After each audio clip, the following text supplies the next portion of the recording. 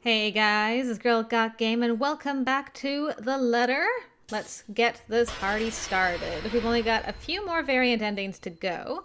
So today we're going to start off with having Becca visit Bella in hospital. So that means we're going to get Bella into a coma and only Becca is going to survive out of the friends group. So yeah, Hey! I'll bring you in if and when something changes, guys. See you in a little bit. Oh, well, something changed here. We're in Ashton's chapter, obviously, because everybody else is 100%. Yes, humble brag. So, we just had a chitty chat with Luke at the precinct and then ran into Rebecca in Isabella's room.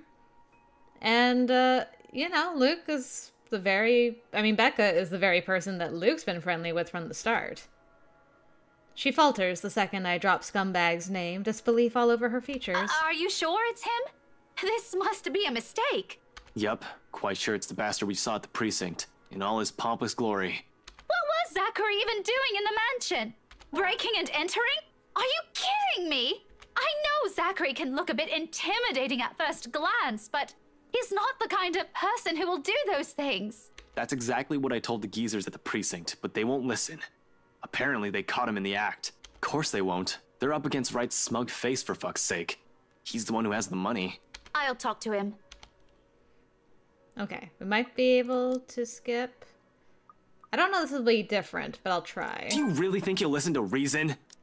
Okay, and negatory. Just remember that she almost came too close to taking Isabella from us. It's true. You're lucky someone's still here. Oof. You're the one who kept brushing all of this cursed thing off. In fact, you're the one who dismissed Isabella first. Becca, don't be so muffled. Come back to us. The last one feels like a slap in the face, really. Rebecca has a knack for being brutally honest with her opinions. We've often clashed at times, yet I still respect her for it. Enough to skip through her dialogue. I've already come close to losing Isabella. Although Zach's not in a better situation, he's alive. I'm not losing him and Rebecca too. Okay. Interesting. So it looks like we're going to get like some nodes cleared with Becca, which is delightful. Because that means we're getting closer to Ashton 100%. Sooner or later, she'll get us like she almost did with Isabella. Damn it, I hope Zach's okay where they're keeping him. Okay, so we should have a few small changes. So I'm just going to keep you guys until those where it's like, well, we almost lost Isabella. We almost lost her. Remember, easy to forget, one of us is still fighting for her life, desperately holding on to it because she can be quite stubborn like that. Or one of us is being framed for a crime he likely didn't commit. Isabella would never let me hear the end of it either if she was here. Though perhaps it is for the better she isn't here to see us. Knowing her, she'll worry, despite what goes unsaid between us. With one of us absent and the other stuck in a jail cell. Yeah.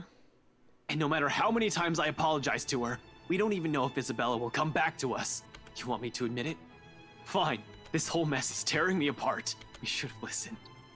Fuck, I should have listened. But I just stood there, just judging her, and I'm not even sure what I'm supposed to do right now. Okay. Hey, we made it past a bunch of stuff. Okay. Great. That this time I have permanently lost someone in my life. Okay. We'll keep skipping. Sorry, we're gonna have to see Zach. Ew, Zach, I'm sorry. It's the same problem with that girl's case. The one who got involved in an accident over at the 13th Avenue almost a week ago. Interesting. So he brings that up if Zach is dead. The media will have a field day when they learn of this, Frey. Keep it mum for now. I'll let you know because he's your... well, you deserve to know. The poor bloke's your friend, after all. Just like Isabella's mangled body that night, barely breathing and still desperately clinging on to her life. Another memory that will probably haunt me until my last dying breath. Okay. Now we have to go give Becca the bad news. With Zach gone and Isabella still in a coma, her well-being is my top priority, and I'm not just about to drag her in there with me. My apprehension must have been quite obvious in my face. In a sudden motion, Rebecca reaches out and taps my arm. Although she does it gently, it startles me nevertheless, and it's enough to put a worried look on her. Okay. So what am I think I'm being vague with you in this one. Yes. I need to head off somewhere tonight. Okay, so that was a positive with her. Instead of just keeping her in the dark. Just want to clear these. Great. Okay. Are you guys smooching? No smooches. Okay. We're just friends this time, so I should be able to bring you guys in a little while. Who can tell my friend what might have happened here? She's at the crawl. Okay. You know the place, right? So, again, brought in because one person's alive at the crawl. You know the place, right? Double you know the place. And trail off, letting the meaning of my words hang in the air. I want to be optimistic about this, really. However, I'm going against something almost everyone can't quite understand. I'm just being realistic with my chances. McCullough seems to understand this as well after what I've said. Any sign of protest has already died from her tongue, and she simply looks at the taser quietly. After a moment, she just nods. Okay. Story updated. So, again, I'll bring you in when Becca's here to save our butt. Okay, our girl's here. McCullough's also with her. Of course, she didn't listen to me, even if I've already exceeded the 15 minutes we've agreed on. Although, color and strength seems to have already returned to her, enough for her to be able to stand unassisted. The empty plate on the counter appears to have played a part on that. Good news, I guess. As for the other one, however, relieved as I am that she has had the sense not to venture deeper into the mansion, I can't keep but roll my eyes at her. Although she preempts me with a reprimand of her own. Did you really think you could hide this from me? I had to, Becca. You know, if I didn't ask a G, I wouldn't even have any idea. I know I said I won't stop you, but I had no idea this was where you planned on going. So the first thing you did is go straight here, too. What do you think? And how did you even get in here? All three of us exchange a look. One that I absolutely don't like. Someone was screaming, Ash. It led me here. Without warning, the door behind me slams shut. We need to get out of here. Screw it. I need to get these people out of here. I gotta go. Goodbye, forever. Okay, there's no Zachary to help the ladies through. So, we'll see what happens here. Oh, Rebecca's the chivalrous one. Ew. Rebecca helps McCullough first. Man, McCullough is such a giant woman. What is the... Just out of curiosity. What am I looking for? Profiles. Rebecca is 5'5". Marianne is 5'11". And she fell on her and she got squished. Assisting her up and through the gap, the moment the interior designer's in, I nod for her to go through. Go ahead. I'll watch your back. Surprisingly, she follows without any protests. Not that there's any need to. Sometime after entering this room, the whole place has calmed down. No wails, no whispers, just a silence too deafening. But I'm not letting my guard down until everyone's on the other side of this nightmare safe. For all I know, this may just be a calm before another storm. Without further incident, however, Rebecca makes it to the other side and I'm following after her. However odd this hush is, I turn my back from it and climb up. It's a tight fit, but I manage to squeeze myself in. The unease remains, though.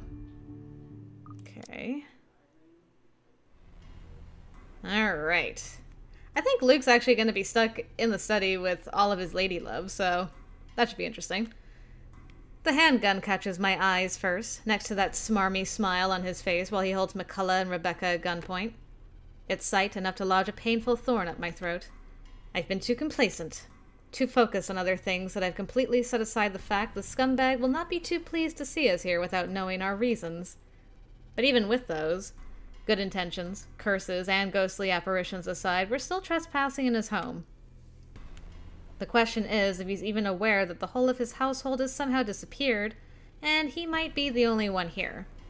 Likely not. Fuck. Even with people he knows among the crowd, there's a significant effort in him not to simply shoot everyone in sight. And really, Daisy, even you, what would Kylie say? Luke, this isn't what you're thinking. You have to listen to us. There's something going on here. Well, obviously. Why else would people be trespassing in my home? What's your excuse? Checking on Tio, Luke? Is this an evaluation you teachers are so fond of? Is that it? Is this what this is? Is that it? I'm doing good, by the way. Carly just paid a visit yesterday. Lots of drawings involved. Luke, please. Oh, please, what? Just this once. Will you listen to what people are telling you? You need to leave this place as soon as you can. Tut, not a good enough excuse, darling. You people are the ones who need to get out of my sight. Don't worry, I might consider pressing lighter charges for the woman. Can't say the same for Feathers here, though. Interesting. Okay. I like the... man, I love the little subtle details like that. So good. What's really now? I swear! People need to stop breaking into my house! This is how you want to start the week. Why don't we just go with a bloody massacre if we want to surprise people in their homes, huh? Casually, he waves the handgun at them as if it's just a mere toy and his words are no threat. The safety's off on his. Nothing stopping him from pushing through with his words. Call me paranoid, but at the slight gesture I draw my own and level it at him. Finger on the trigger and ready to release the safety catch in case things go south. Okay, should be able to skip. And sorry, Ash, you have to die because only Becca can visit Sorry Isabella. about this. I really... Bang bang. Okay. Alright, so I took that for Becca. There's Hana. Okay, so we're starting in Luke's chapter, so it's probably going to be a fairly big section I can skip through here. I will bring you in when something changes. Alright, it's time for another Luke joke. And from where I stand at the top of the stairs, I can easily make out their forms, recognize them even. It's all gone crazy when these intruders come into my house. I'm no stranger to a cop playing dirty. The smart ones knew that neither life nor criminals are going to play fair. But Daisy, what will Kylie think of her Miss Pink if the poor tyke finds out about this? Not to mention Mint.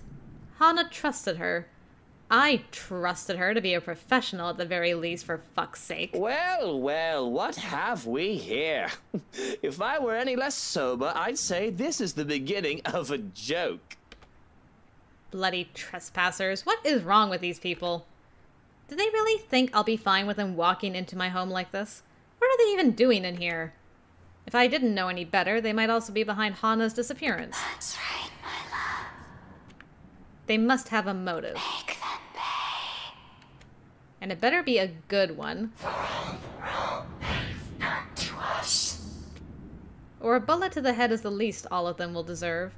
I don't make a habit of harming women, of course, but this is just crossing the line. Let's see.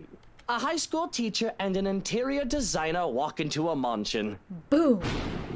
Thunder crackles once again, cutting me off. This time its sound hits close enough that it nearly feels as if the windows and the ground itself are rumbling. All is deathly still for a moment. I might be able to skip this, we'll see. I don't let it stop me, however, as I slowly make my way towards them. Nope, this is a whole new branch, okay. Taking one careful step at a time, relishing the expression of fear in their eyes. I suppose there's something ominous in this setting, with the heavy rain outside and the lack of light here. I kinda like it, to be honest. Adds something to the atmosphere. I suppose I must look like the villain now. But short of me getting close to them, a noise to my left distracts me, briefly halting my movements while curiosity takes over every murmurs in my head. And it's a good thing, perhaps, that I did, because as soon as I look up, I see him.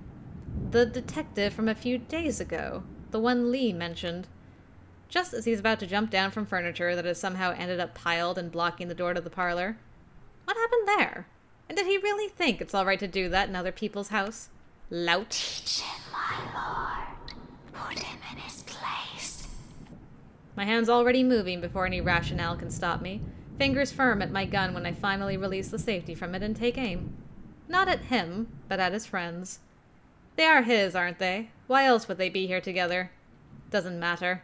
I know his kind follows some form of moral standard. He won't let an innocent be harmed, especially people he cares about.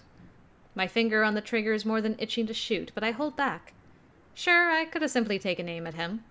But more than seeing him bleed, I want to see the expression on his face once he realizes everything he's doing is futile. He's trapped. Lives are in my hand. His life's in my hand. Had I known there would be a party in my own home tonight, I would have opened a bloody bottle or two. People these days, in my own home. Can you believe it? I feel so left out. I can tell the exact moment the realization dawns on him. A short second of his body freezing and blood draining from his face as soon as his feet hits the floor and he looks up.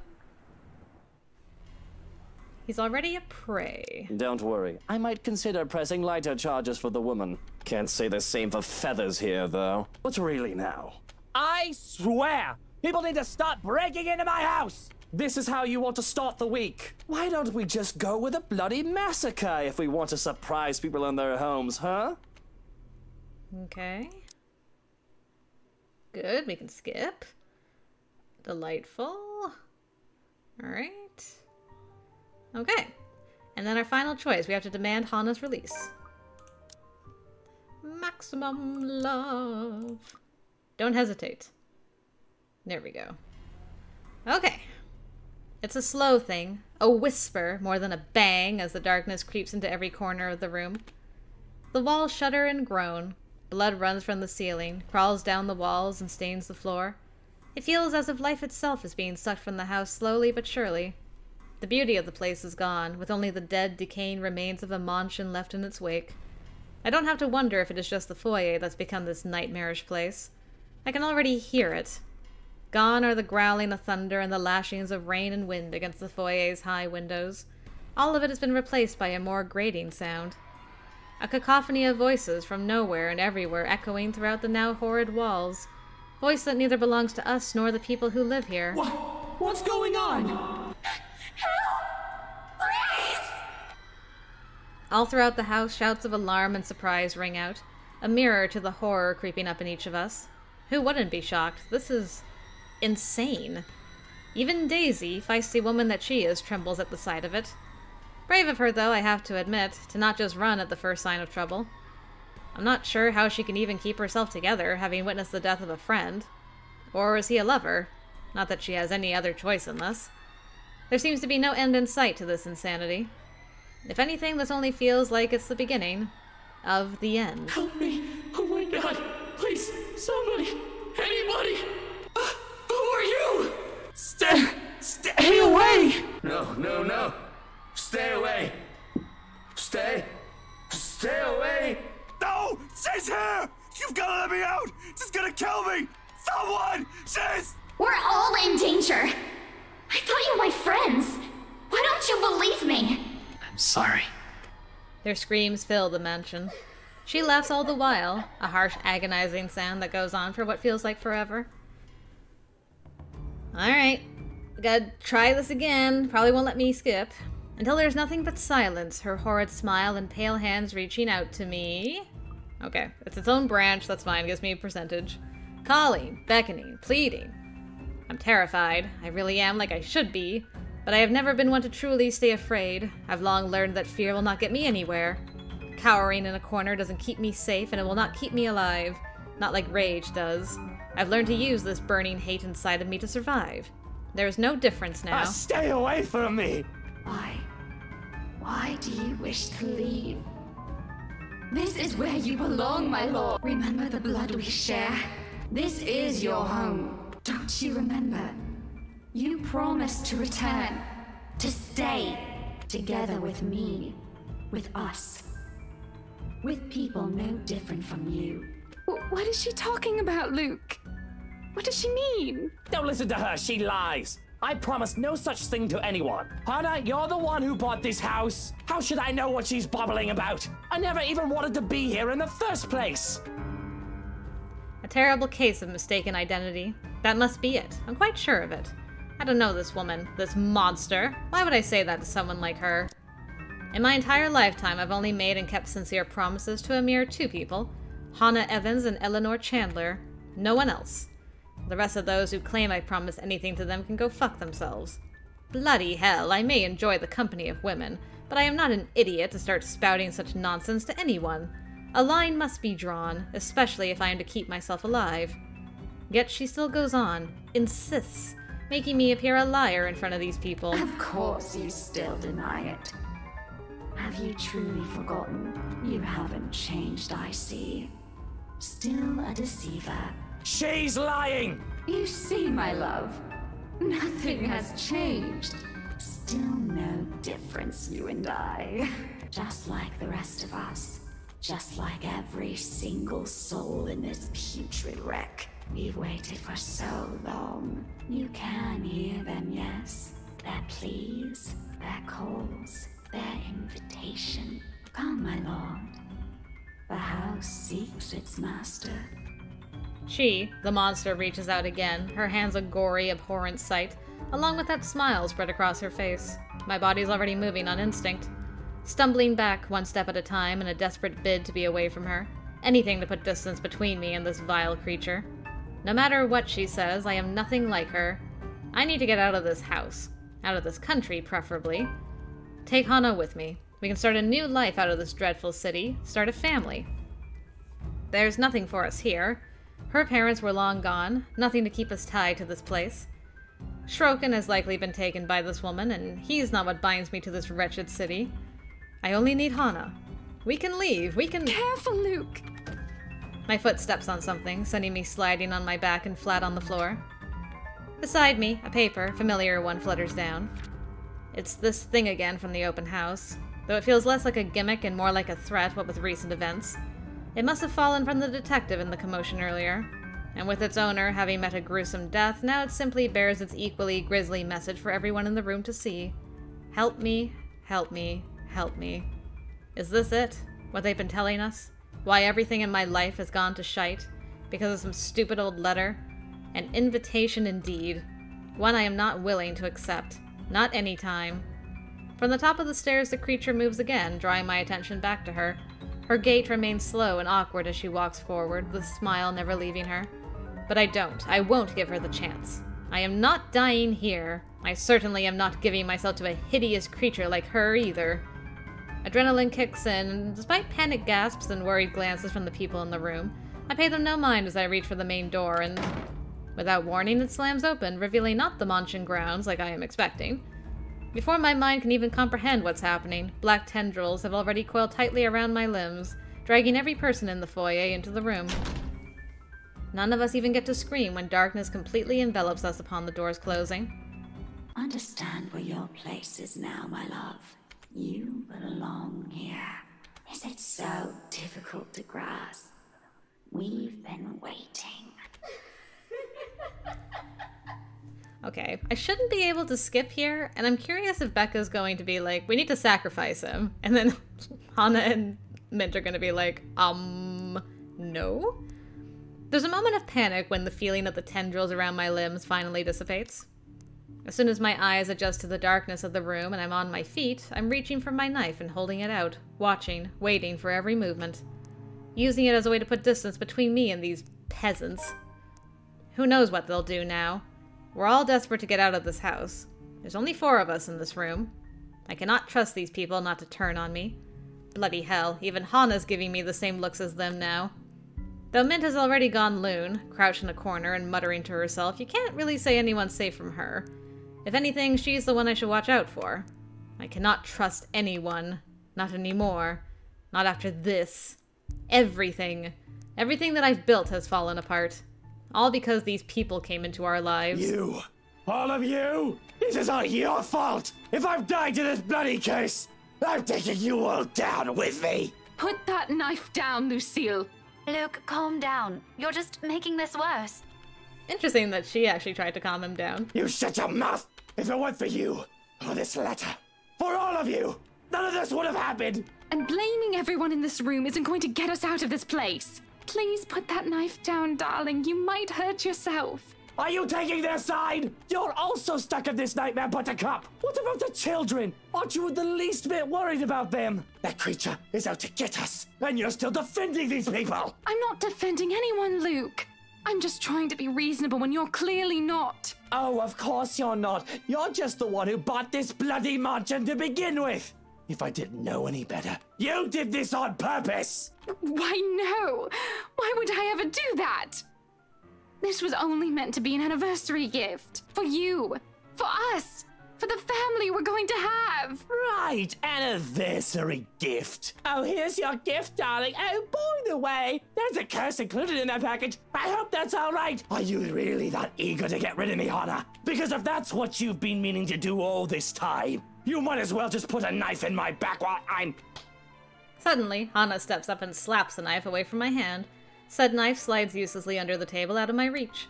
Before my mind registers what's happening, a sharp blow explodes in the side of my head, sending me reeling backwards. She merely stands before me afterwards without even batting an eye, glaring at me as if she might just rip my head off in this instant. Sometimes I forget. Don't you dare, Luke! Don't you dare imply I've ever thought of you that way! But Hana is never the weak woman I believed her to be. How did I come to think of her as such? She used to be someone I can look up to, isn't she? When you look at her now, the way she stands tall facing a man like me, the same way she has done so all those years ago, I can't help but think, am I not responsible for taking that part of herself away from her? Enjoy your time as Mrs. Luke Wright. What a bunch of shite. Realizing this, I can only look away when she reaches up and places a hand on my face. Gone is the anger in it, and only a soft smile remains while she looks at me with a shine in her eyes. The 7 years we've been together, I've only been nothing but a piece of shite to her. Yet here she is, still smiling at me the way she has done so many years ago. It's impossible not to feel like a complete and utter trash like this. She has an uncanny way of doing that to me, really. Especially when she takes my hand in hers and places it right in her tummy. Right where 2 tiny babies are still growing. Ours. Love, look at me. We've already talked about this. If we are still going to do this, it has to be the 2 of us. I will stay with you, but things are going to have to change if we want this to work. We can't keep doubting each other like this. Not until we find a way out of here. I'm sure we can. Maybe they know something we don't. You're going to rely on them for that?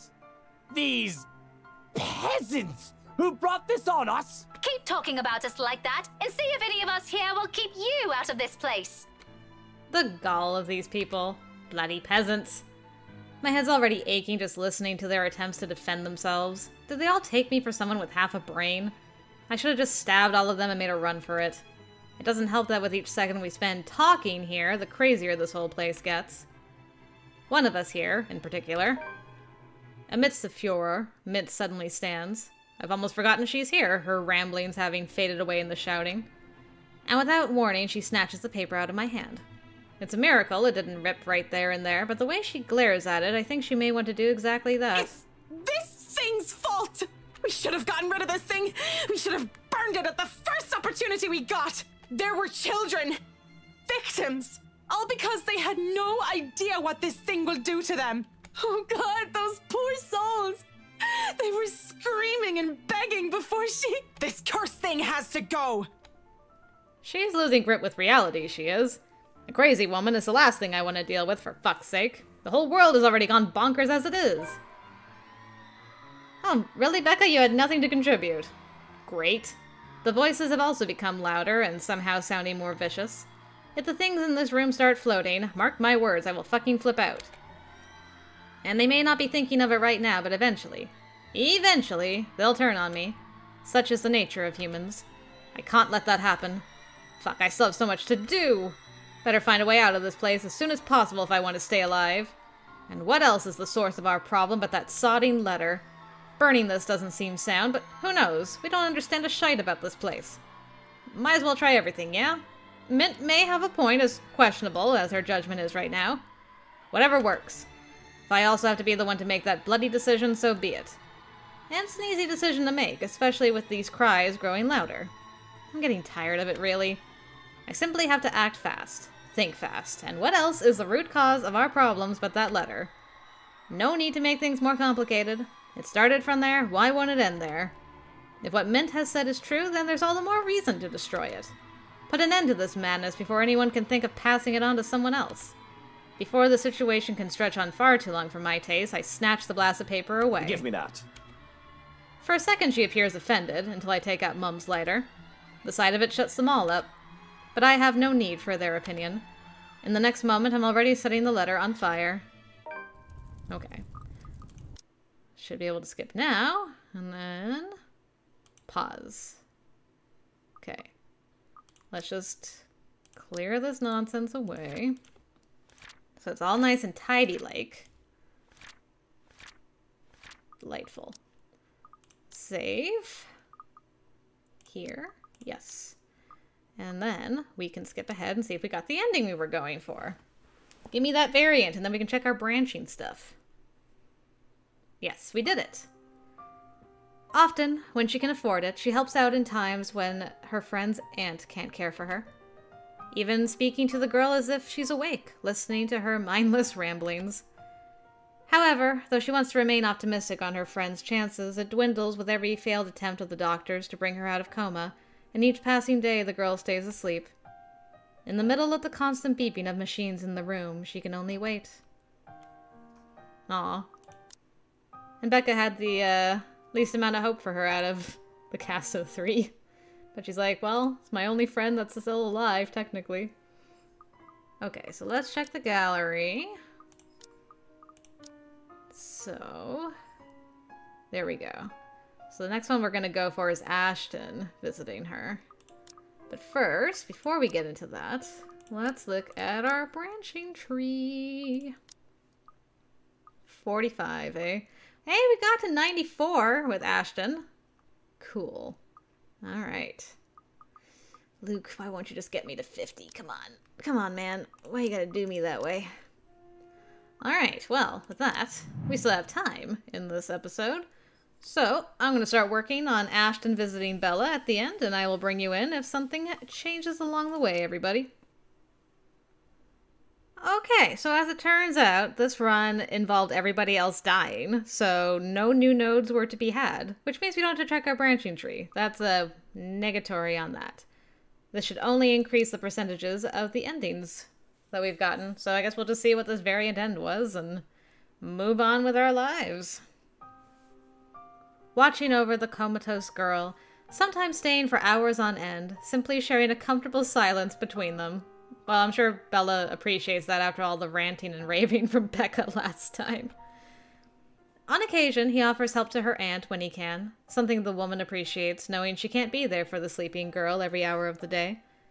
And though Ashton never speaks of it, a part of him knows this is the last thing keeping him from falling apart. Oh. So he hopes, desperately, earnestly. However, though he wants to remain optimistic on Isabella's chances, it dwindles with every failed attempt of the doctors to bring her out of coma, and each passing day the girl stays asleep. Amidst the constant beeping of machines in her room, he can only pray. No, that is like the saddest thing they could have written at the end for that. Because he gave up on religion. He gave up on religion and superstition when he was a kid, and he's just like, well, I'll give this to Bella and stuff, because she believes in that nonsense. And he's just like so desperate now that he prays that she'll wake up. Oh, that broke my heart. Ashton Frey, curse you. Curse you for breaking my heart. That was the saddest one. For obvious reasons. Okay, so what is next? Okay, it looks like it's going to be Zachary and Ashton visiting Bella. So Becca's gonna die our next run. We'll keep these two bros alive. Alright, so let's begin again. We still have plenty of time because nothing changed in that last run, so I will bring you in if and when something changes. Maybe there's more than one of it. Oh. Zachary hitting me up with the new node. Even my friend, the priest from the cathedral. He's been acting strangely. I visited him a few days ago and he was hysterical. They think he's sick, but I have a feeling what the real case might be. Oh, right, because I didn't go and show the photos to Ashton in this run, so he saw the priest this time. Interesting. There might be more than one of that paper going around that we don't know about. More to this. He has a point, but there's a lot of gap in that logic. Somehow, even with all this information in hand, it still feels like there's something we're overlooking. All we have to go with is the letter and all the stuff selfish people have been keeping from the public, but what else? Where this all started? The Ermengarde mansion? Will bringing the letter back there fix everything? Ugh. Okay. Well, if something else changes, I'll bring you guys in again. Okay, we are in Luke's chapter, so I guess it's going to count as a new branch onto itself because Zachary and Ashton are alive this time around. It's a slow thing, a whisper more than a bang as the darkness creeps into every corner of the room. The walls shudder and groan. Blood runs from the ceiling, crawls down the walls, and stains the floor. It feels as if life itself is being sucked from the house slowly but surely. The beauty of the place is gone, with only the dead, decaying remains of a mansion left in its wake. I don't have to wonder if it is just the foyer that's become this nightmarish place. I can already hear it. Gone are the growling of thunder and the lashings of rain and wind against the foyer's high windows. All of it has been replaced by a more grating sound. A cacophony of voices from nowhere and everywhere echoing throughout the now horrid walls.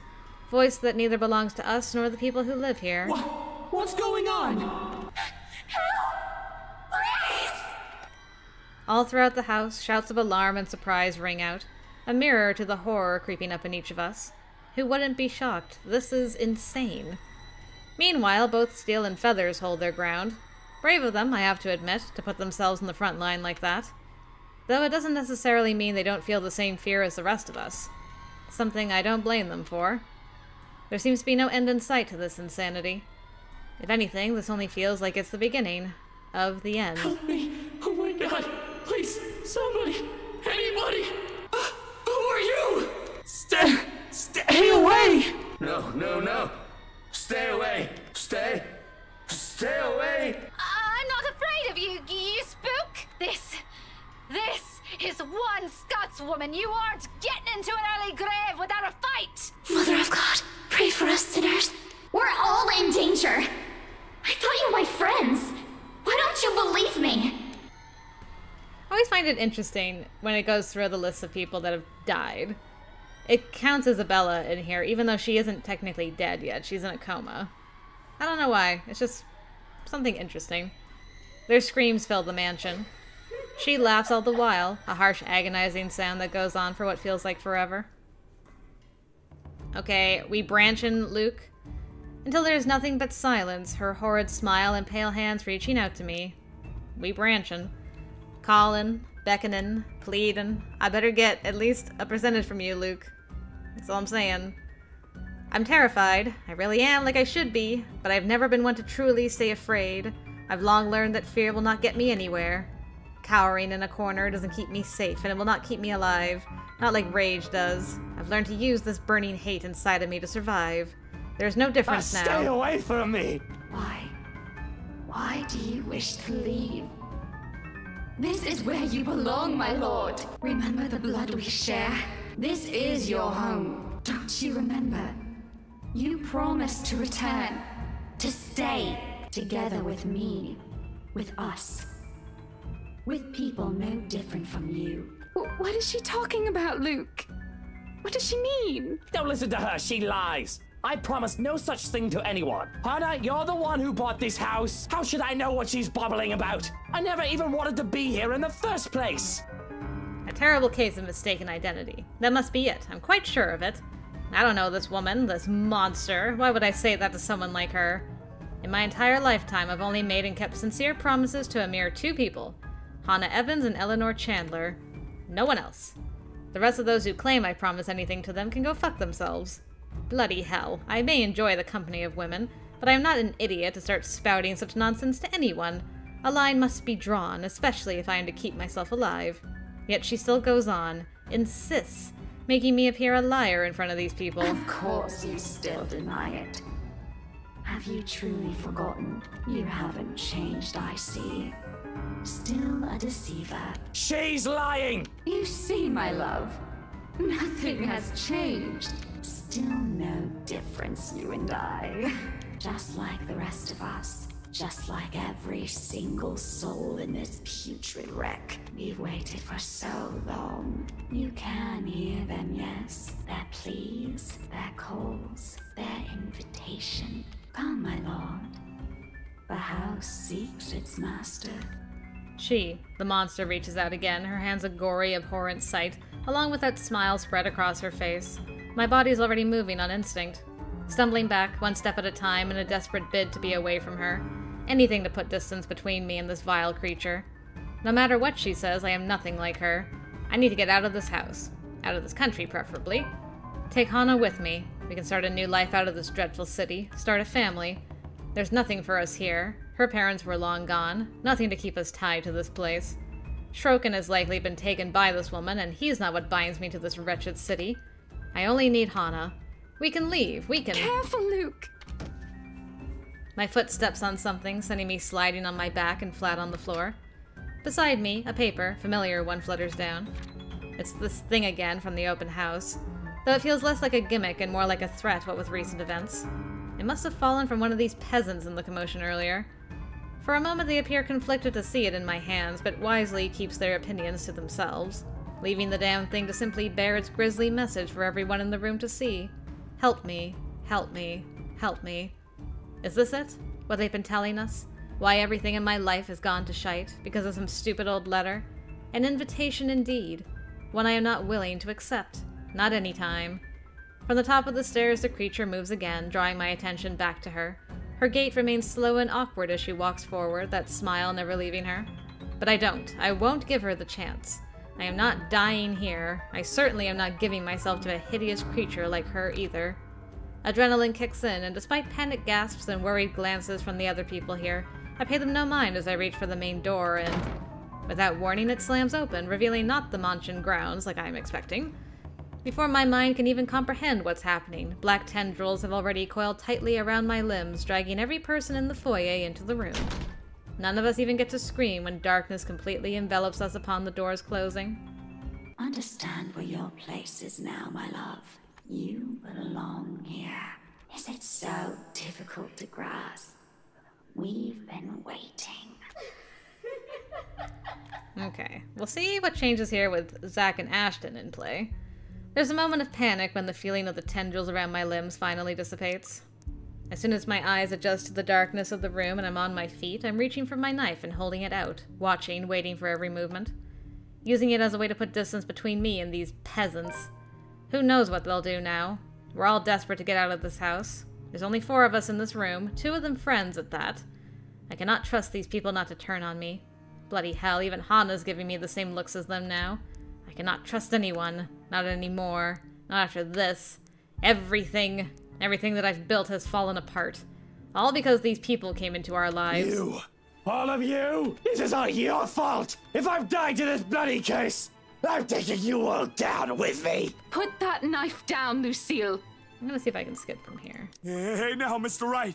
I know the situation ain't good, but we have to calm down. No such luck. We're all in the same boat here. You shut your mouth! If it weren't for you, for this letter, for all of you, none of this would have happened! And blaming everyone in this room isn't going to get us out of this place. Please put that knife down, darling. You might hurt yourself. Are you taking their side? You're also stuck in this nightmare, Buttercup! What about the children? Aren't you the least bit worried about them? That creature is out to get us, and you're still defending these people! I'm not defending anyone, Luke. I'm just trying to be reasonable when you're clearly not. Oh, of course you're not. You're just the one who bought this bloody Manchin to begin with. If I didn't know any better, you did this on purpose! Why, no. Why would I ever do that? This was only meant to be an anniversary gift. For you. For us. For the family we're going to have. Right, anniversary gift. Oh, here's your gift, darling. Oh, by the way, there's a curse included in that package. I hope that's all right. Are you really that eager to get rid of me, Hana? Because if that's what you've been meaning to do all this time, you might as well just put a knife in my back while I'm... Suddenly, Hana steps up and slaps the knife away from my hand. Said knife slides uselessly under the table out of my reach. Before my mind registers what's happening, a sharp blow explodes in the side of my head, sending me reeling backwards. It never gets old watching her punch him. She merely stands before me afterwards, without even batting an eye, glaring at me as if she might just rip my head off in this instant. Sometimes I forget. Don't you dare, Luke! Don't you dare imply I've ever thought of you that way! That Hana is never the weak woman I believed her to be. How did I come to think of her as such? She used to be someone I can look up to, isn't she? When you look at her now, the way she stands tall facing a man like me, the same way she has done so all those years ago, I can't help but think, am I not responsible for taking that part of herself away from her? Enjoy your time as Mrs. Luke Wright, What a bunch of shite. Realizing this, I can only look away when she reaches up and places a hand on my face. Gone is the anger in it, and only a soft smile remains while she looks at me with a shine in her eyes. The 7 years we've been together, I've only been nothing but a piece of shite to her. Yet here she is, still smiling at me the way she has done so many years ago. It's impossible not to feel like a complete and utter trash like this. She has an uncanny way of doing that to me, really. Especially when she takes my hand in hers and places it right in her tummy. Right where 2 tiny babies are still growing. Ours. Love, look at me. We've already talked about this. If we are still going to do this, it has to be the 2 of us. I will stay with you, but things are going to have to change if we want this to work. We can't keep doubting each other like this. Not until we find a way out of here. I'm sure we can. Maybe they know something we don't. Okay, boys, what you got for me? You're going to rely on them for that? These peasants who brought this on us? The gall of these people. Bloody peasants. My head's already aching just listening to their attempts to defend themselves. Do they all take me for someone with half a brain? I should have just stabbed all of them and made a run for it. It doesn't help that with each second we spend talking here, the crazier this whole place gets. Boys, I am majorly disappointed in you.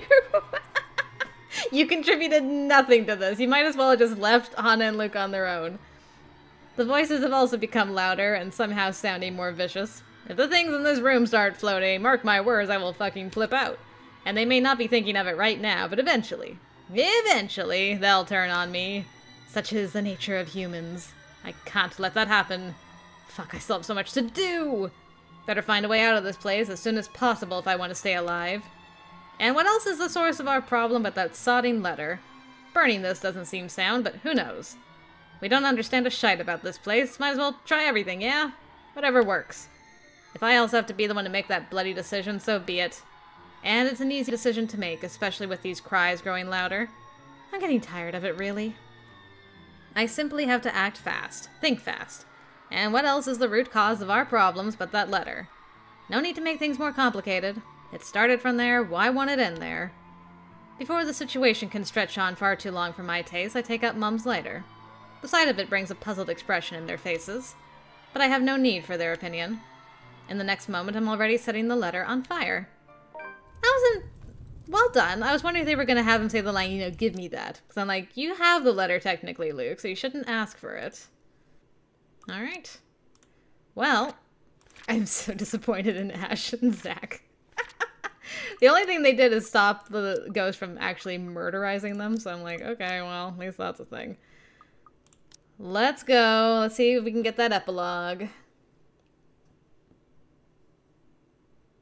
Oh, they're friends. That's nice. In spite of the huge changes in their lives, Ashton and Zach never forget to visit Isabella Santos. Bringing little stories they have no idea if she ever hears, but tells nevertheless, carrying a small prayer that they won't lose her. When they can afford it, they also help her aunt in caring for her. Something the woman appreciates, knowing she can't be there for the sleeping girl every hour of the day. However, though they want to remain optimistic on Isabella's chances, it dwindles with every failed attempt of the doctors to bring her out of coma, and each passing day the girl stays unconscious. Amidst the constant beeping of machines in her room, optimism is the only thing they can hold on to. Well, at least they're not falling apart, so that's good. I'm glad Ashton has a friend that he can share that with. Okay, so let's take a look. Man, 89%. So, there we go. We only have one more, well, 2, but I cannot get this until much later. So, well, when I say much later. So we got this, and then one good friendship ending. Okay. Well, with that being the case, I think I'll probably stop the video now then. And then next week, we'll get this end and this end. And then we'll see how much time that takes, all in all. And then we'll start working on true endings, which will be very exciting. Okay, before I forget, let's just see if we actually moved the needle at all on these branching trees. Branching tree. Okay, 46. Ashton did not move. He's still at 94. Ashton Frey. We had a whole other dialogue with Zach and everything. Okay, but we got a 1% more with Luke. Whee, that's so much work. Alright, well guys, I'm going to call it there. I hope you guys enjoyed those variant endings. And yeah, next time might be potentially the last, or working on the last stuff of the letter. We're going to be finished with this pretty soon, so that's exciting. But anyway, thanks again for joining me, guys. Until next time, I will see you later.